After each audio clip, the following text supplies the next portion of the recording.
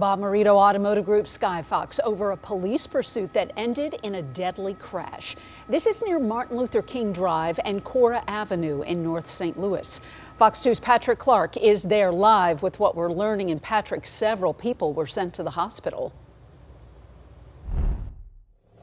Yeah, that's right, Mandy. We're finding out that there were 5 people transported. 2 of those were children. We're finding more details about this as the afternoon has wore on. Take a look behind me. We're, as you said, the intersection of MLK and Cora, where the street is closed. A number of law enforcement on the scene. As you mentioned, Bommarito Automotive Group Skyfox over the scene of what appears to have been a pursuit that ended here. We heard from St. Louis County Police, who responded at 1:30 this afternoon to a theft and employee assault at a dollar store off Halls Ferry in North County.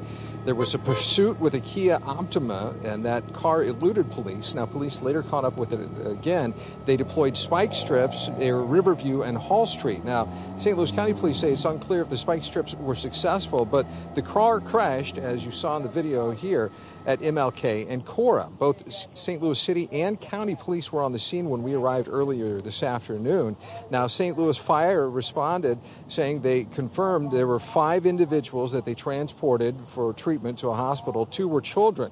St. Louis City Police Sergeant Charles Wall telling Fox 2 News they are handling crash portion of this investigation.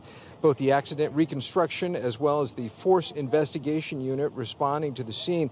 And the information they have is that an adult male has been pronounced deceased as a result of this crash.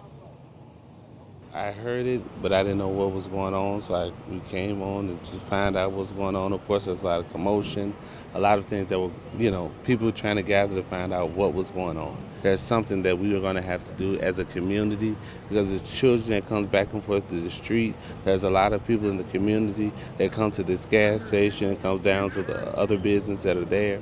And so it's unfortunate. So we're praying for the families that are affected by all this.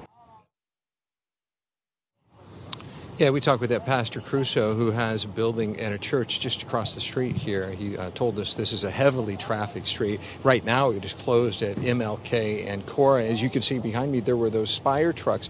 We're told by Spire that there were crews working up here in the area, but none of their employees were injured this afternoon. In North St. Louis, Patrick Clark, Fox 2 News.